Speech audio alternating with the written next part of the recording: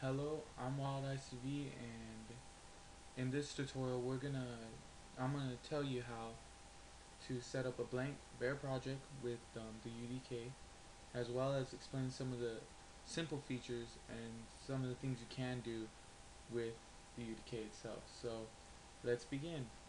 First off, I just installed the UDK right here in my standard directory. Now what you're going to want to do is, if you want a blank install, you're going to want to download the bear package created by Allah. Um, there's a mirror at my site, devtouchstudios.com, as well as on his site.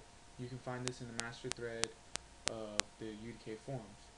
Now, to install the bare minimum, it's fairly simple. You just open the zip, delete the development and the UT game folders, and copy these two over into your directory. Then, after that, you're going to want to open up the editor using the front end. So after that, it will start compiling all the shaders. Now this is going to take a lot of time. So for now, I'm just going to use the standard UDK install. So first off, what we're going to want to do is we're going to go to our UDK directory and make, inside our development and source directories, make our new project. So let's make a new folder, and I'm going to call mine DevTouch. Okay, and inside that folder, you're going to want to make two folders. One's going to be one you want to name classes, another will name packages. Content, not content. Inside here, you'll want to make another folder called packages. This is where we're going to keep all our content, just to keep things organized. Okay, after we do that, inside classes, we want to make a new text file. So you can go new text document, and right here you're going to make a main.uc for Unreal Script file extension. Yes. Okay. Now open up that file inside your favorite text editor. For me, I have it opening up in Visual Studio by default. So let's wait for this to load up.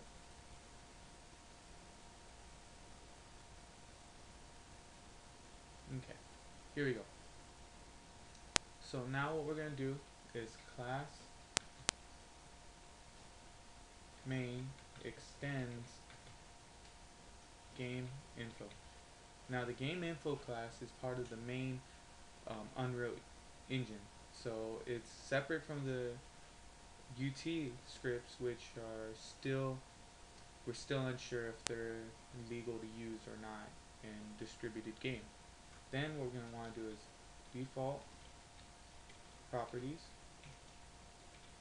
our default properties constructor. Now, the proper way to have it is like this, with both brackets on separate lines under default properties. If you have it like this, the Unreal Script compiler for some reason will ignore it. So just make sure to have it like this. Okay, after you're done with that, just save it, and we're done here. Now, go back to our UDK directory. Now we need to go to UTGame config.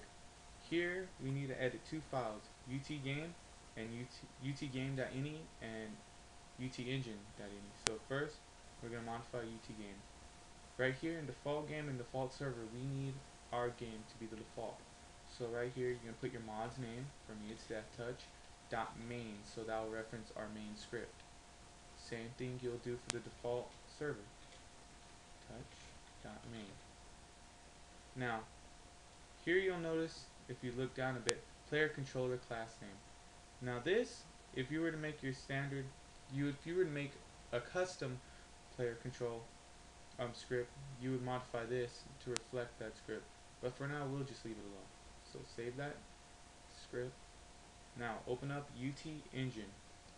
Here in UTEngine, you'll need to scroll down for mod edit packages.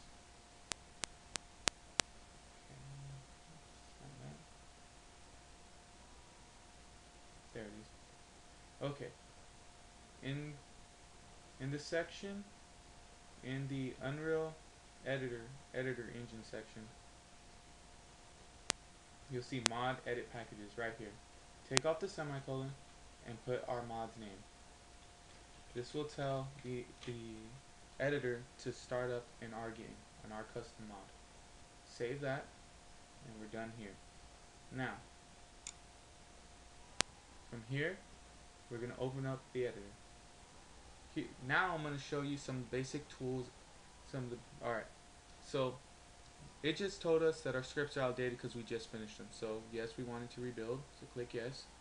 Now here, UDK will start compiling all the scripts we just edited.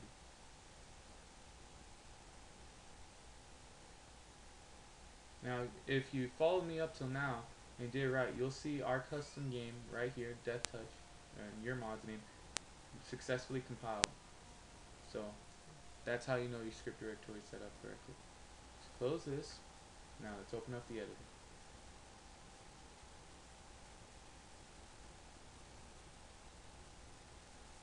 So this will take a little bit of time depending on the speed of your computer and if you have opened it before.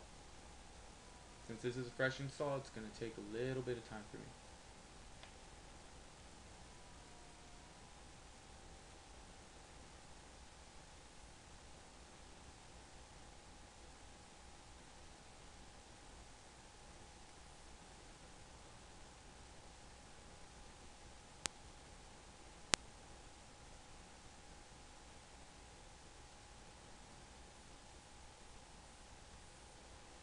Okay, here we go. The editor is opening up. Now here you see the tip of the day. Press OK on that one. Now, if you did the bare minimal install, that's by copying over the UDK game.zip folds over, you will not have any content. But as you can see, I do. This is simply because I did not use the bare minimal package. Now, I want you to see that you have four viewports. One's left, right, up, and down. Well, left view, right view, and up. Now, I want you to first off hit these black arrows going down. Set all viewports to real time. So they'll all update. When you modify in one viewport, they'll all update in real time for the others. Now, I want to guide you through some of the simple gestures to move the mouse, to move each viewport around. So, if you hold down left and right, you can move up and down, and left and right. So up and down on the Z-axis,